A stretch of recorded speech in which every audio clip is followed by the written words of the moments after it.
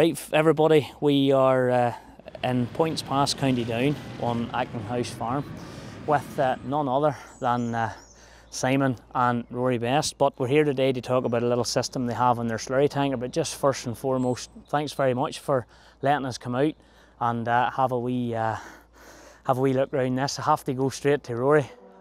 How does it feel to be the Grand Slam winner?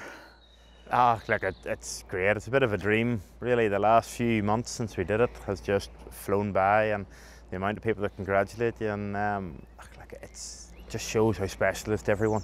Rugby is something on this island that a lot of people get behind, and it's been a big factor in my life. And I think too, from an Irish context, to really reach one of the pinnacles of your career is something really, really special.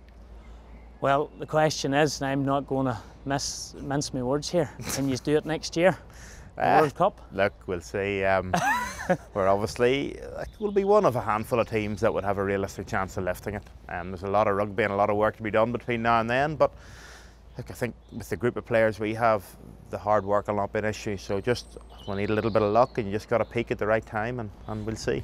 Well, Simon, I remember now, I worked I know a firm that supplies a lot of material onto this farm, like oats and sprays, Joseph Morton Limited. So I actually remember back in my times when you stepped back from the rugby time. I'm just trying to remember exactly when that was. Even myself, I can't just remember, but it's a good few years now. It's a good few years ago now. It's about 2007.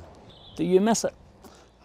You always miss it. You miss the big occasions, I suppose. You miss, you know, when the team's successful like that, and you know, Rory's lifted the trophies over the last couple of years. You know, you'd love to be part of that, but I think the first few years was probably harder than now, because you know, all your old mates have retired long ago, and you know, you can't do it anymore. But I think initially, yeah, it was tough enough to have to finish. One of the good things was I didn't have to make a decision, which is, you know, certainly a positive thing. Yeah, in your personal situation, it was made for you, isn't that right? That's right. It was that's right.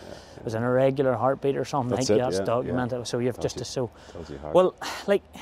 You're now farming flat out. I mean, if I've got this right, so then Simon, you came at that time and you very much joined forces with your father John. John is also well known for his, I'll call them, blogs and the Farmers Weekly and stuff from years ago. So you've come very much into the forefront of the farm. We're all coming back to the farm, I suppose. Eventually, we were all part of the farm very much when we were growing up, and our early days, and then rugby sort of got in the way for a while.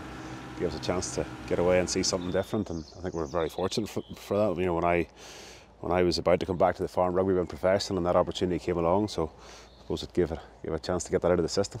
Well, I suppose one of the reasons, and you two guys have met with us here today, is we just wanted to touch on it's very important, and we're in a very challenging time within agriculture, and you know, with prices and weather and stuff and people rushing, it's just, we wanted to just touch on the whole health and safety aspect of farming. And I suppose the Best Family Farm is very much an advocate of health and safety and trying to promote it as much as possible.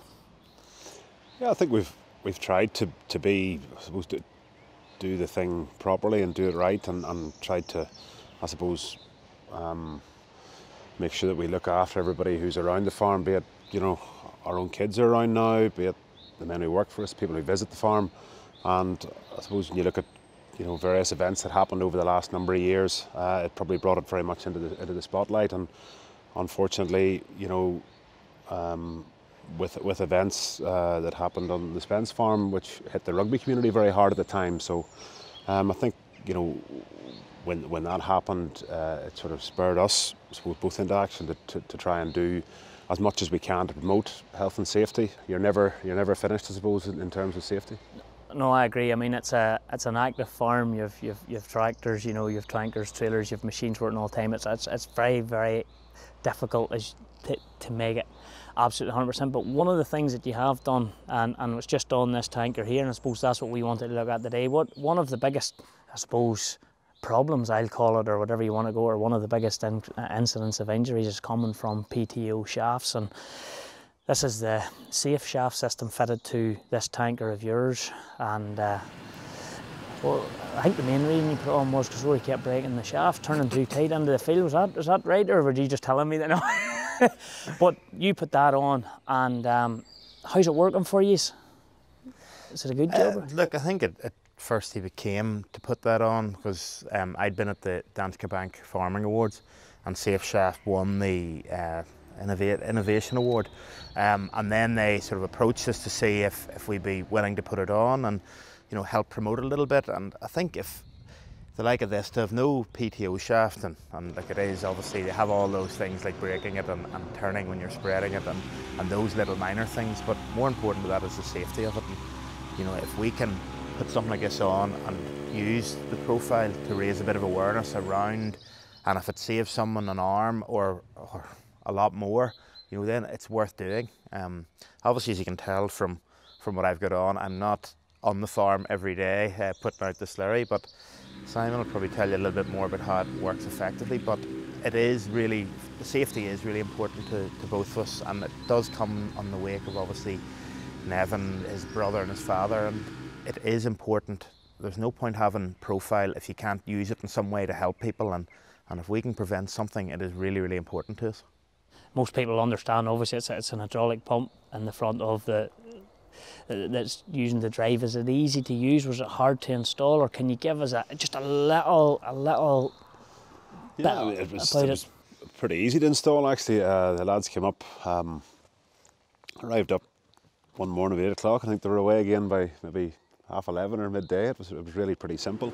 Just removed the shaft and a simple plate in underneath the pump, remounted the pump, and it all runs through the spool valve. So no real issues. It does exactly what it says in the tin. I think it's 40 odd litres per minute. So I mean, really, most tractors, old or new, can put up that kind of pressure. Really, I think probably the thing that attracted me to it certainly is somebody who's here day to day and operating it when I can or when I do.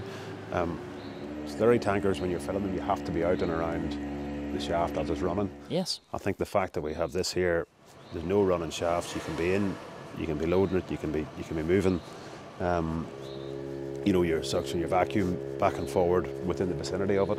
So it takes away any concern about first of all getting caught in a light running piece of machinery. So in terms of how it works, there's plenty of capacity.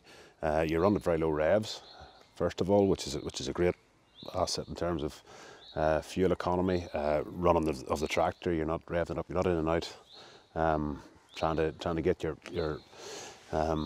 revs right, your PTO right. So I think from that point of view, it runs exactly like it would running by the shafts, only you're running at very low revs. Well, that's it. I mean, bottom line, I suppose, when you think about it, one, you're taking away the shaft. Two, you're making it easier for the operator, tighter turns, and when you are turning around corners, and you don't have to knock off the shaft and restart the shaft. You've still got the pressure, and I suppose in today's world, a lot of places are awkward, particularly maybe in bigger contractors or whatever. They're going in and they're having to knuckle the tractor and that to try and get filled and stuff. A lot takes all that away, having to be straight, all those issues and the knocking. And is there any way we could see it here at Runner or something?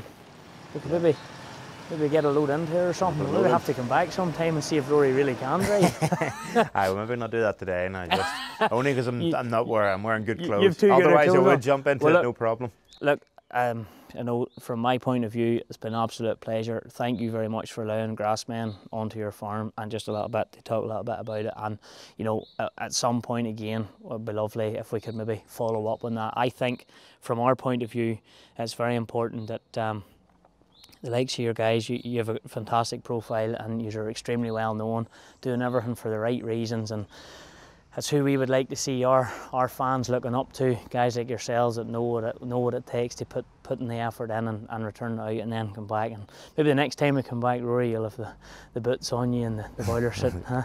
You'll maybe have the boots hung up at that stage. But continued success for yourself, Rory, next year as Ireland and you head towards the World Cup, and I'm sure you'll likely be there with him. It'll be well. Get the harvest in early that year. That's all right. I'll come and but no, thanks very much.